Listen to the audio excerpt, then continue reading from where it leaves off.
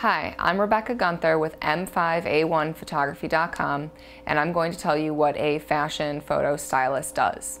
What a fashion photography stylist does is they will go and pull clothing or accessories or sometimes even furniture or background decorations for a photo shoot. What their job is to go to stores. Sometimes they work for the store and they will pull for a photo shoot. Sometimes they're hired by the photographer to go to multiple stores or even just one store and pull whatever the look is for the photo shoot. So they usually have very close working relationships with many stores in town, so that the stores know them, so that they can go in and run the credit card and take the clothes on loan for a day for a photo shoot and then bring them back after the photo shoot and ideally not have to pay for the clothes.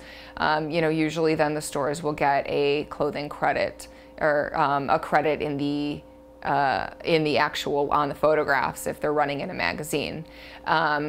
They're also going to be in charge of making sure that the clothes look good on the model. They're going to make sure that the right accessories go with the right looks. They're going to make sure that the model at all points in time, the clothes look good, fit well, and are moving right.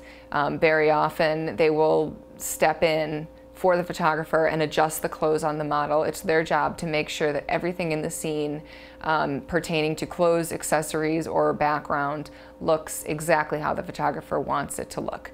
And that's what a fashion photo stylist does.